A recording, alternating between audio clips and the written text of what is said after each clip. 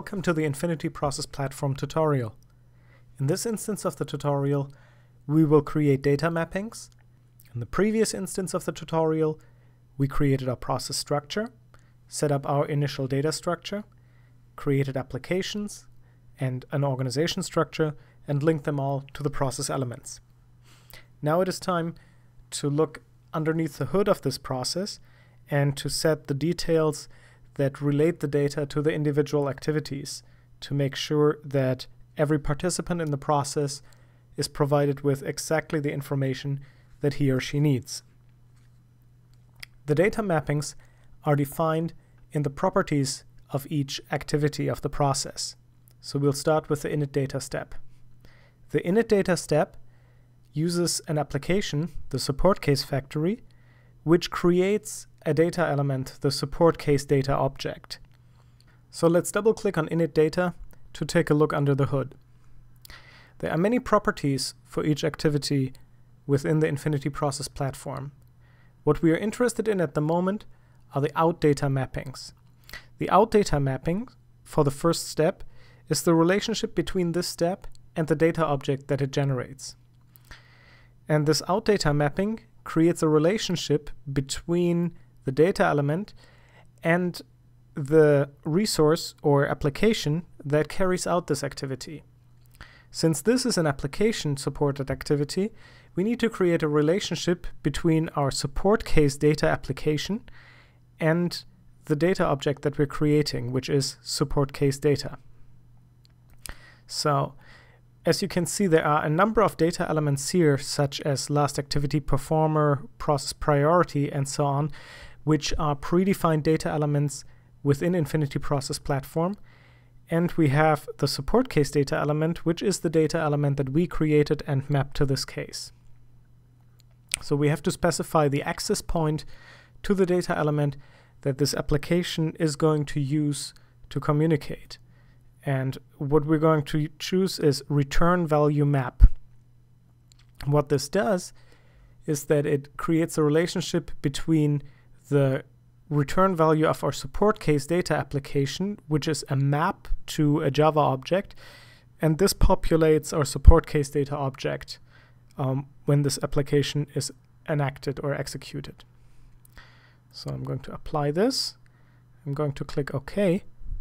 And now when we look on the left side in our outline, we see that our init data step no longer has a red X or an exclamation mark associated with it, which means that it is fully defined.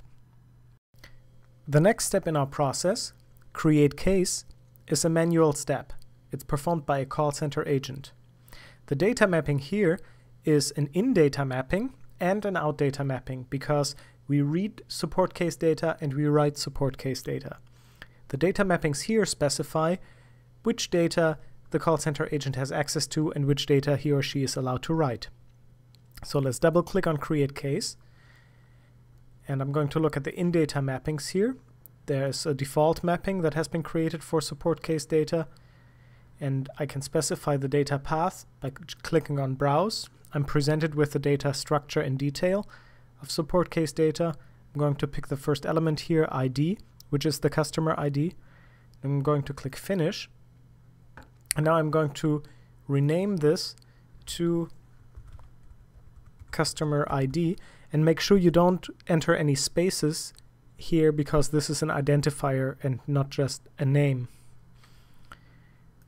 I'm going to click Apply. And now I want to create several additional data mappings. So I'm going to click Add. My next data mapping again refers to the support case data. And as you can see, the ID here has automatically been updated.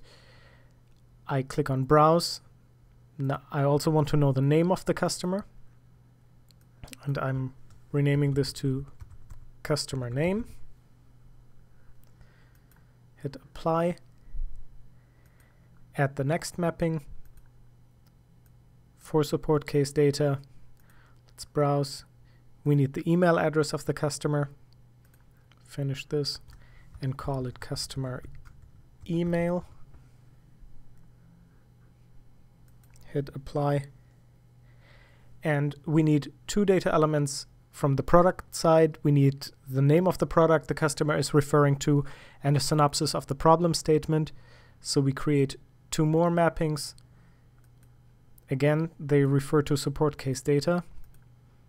The first one refers to the product structure, and now I need to use my next button here to look in detail at this product structure. I need the name of the product.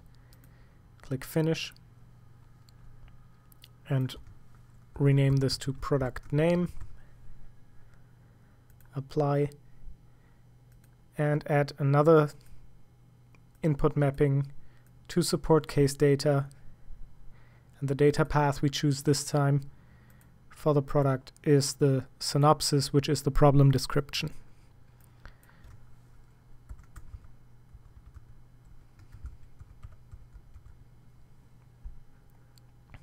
Okay, and those are our in-data mappings. Now the out-data mappings describe which data elements our call center agent is allowed to modify.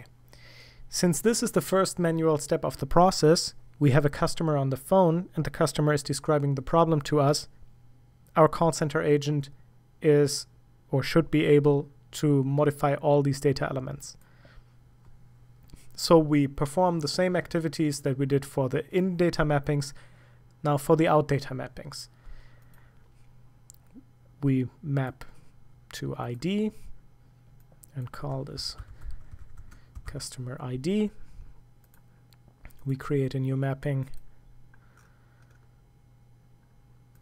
to support case data to the customer name and rename this to customer name. We add a data mapping to support case data with the email address of the customer. Finish this.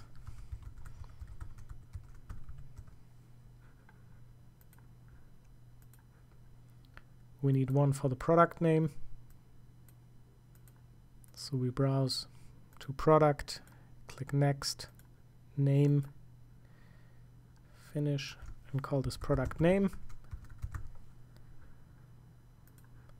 And finally, a data mapping, an out data mapping for the synopsis of the problem. Product, synopsis. Let's finish this.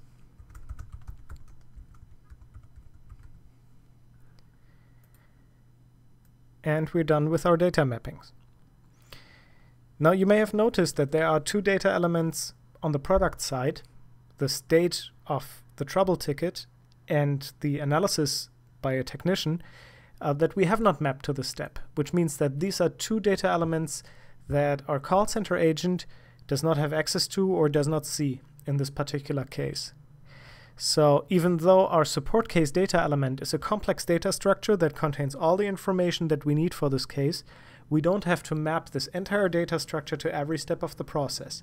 Every participant in the process only receives the information that is necessary to make decisions or to carry out that particular step. So for our analyze case step of the process, we need to do some more mappings. The input mappings for analyze case are all the data elements that we have gathered in the previous step. So we need maybe we don't need the customer ID, but we would like to know the customer name.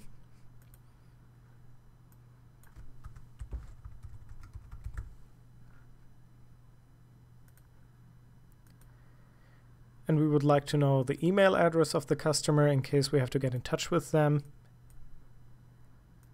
during the resolution process of their trouble ticket.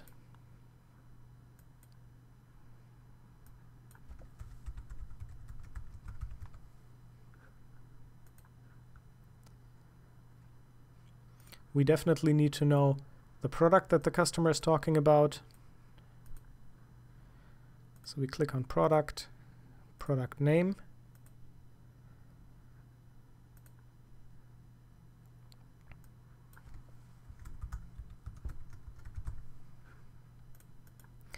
And we need the description of the problem that the customer is facing, which we find in product synopsis.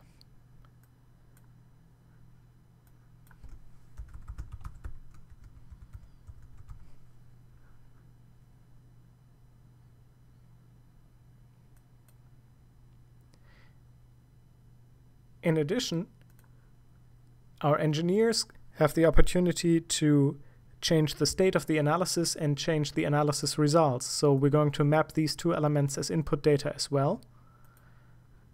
Browse, product, state. So we call this the case state.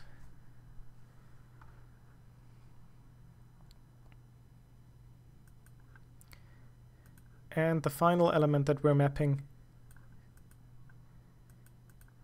is the analysis provided by the technician. And we call this case analysis.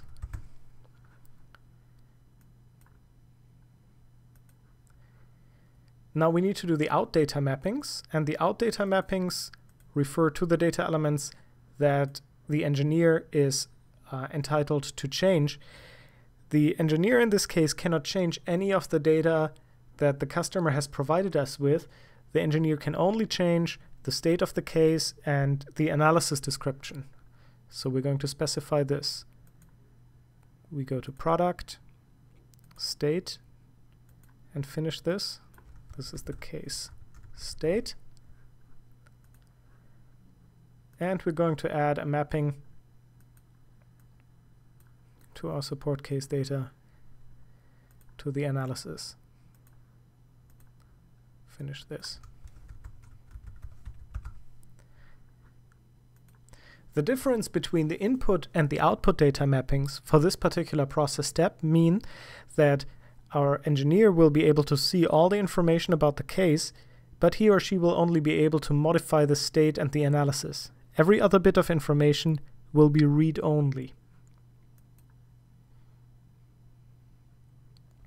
So now finally we need to create our mappings for the notify customer step and for the deliver patch step. Deliver patch doesn't have any output. It only reads from support case data. So for deliver patch, we're going to double click on this. We have a very simple mapping. We're simply going to read the email address from the support case data so we know where to send the patch to. Call this customer email.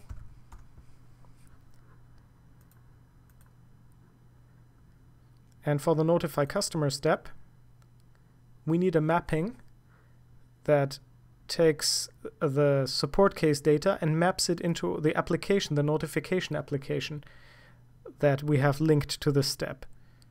So what we have here is mparam1 map as the access point, which is the built-in method that maps the entire object to the application that we're invoking. Okay, and we are done. We have defined our entire process. We have defined our organization structure. We have defined our data structure. We have defined our applications. And we have mapped our input and output data to the individual process steps. To complete the process, we need to specify its life cycle. That means we need to specify who or what can start this process and when this process ends. Under lifecycle, in our toolbar, we find different types of start events or different types of triggers for the process, as well as a generic end event. So I'm going to scroll down, and I'm just going to add two end events to the process, one after deliver patch, and the other one after notify customers, because once we deliver the patch or we notify the customer, the process comes to an end.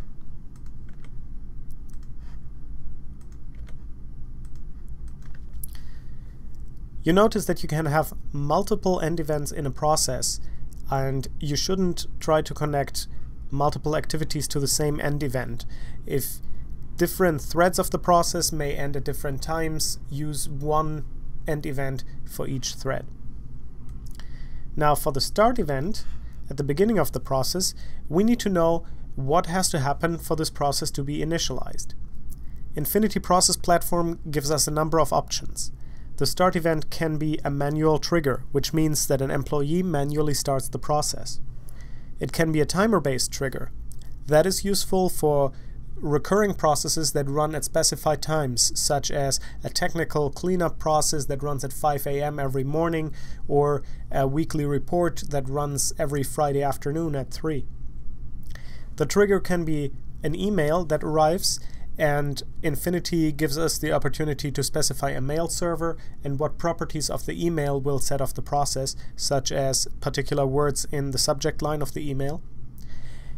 Or it can be a JMS trigger, a Java Messaging System trigger, if we react to an automatically generated message from another system.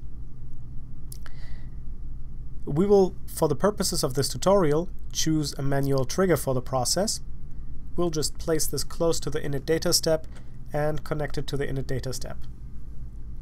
Now, as you can see on the left-hand side, there's a red X next to the manual trigger, which means that something is amiss. We have not specified yet who can start this process. So I'm going to double-click on manual trigger, and I'm going to specify who can start this process, and we say everybody in Acme Corporation is authorized to start the process. Okay, now the red X goes away next to manual trigger, which means that all the parts of the process that we need to care about have been specified.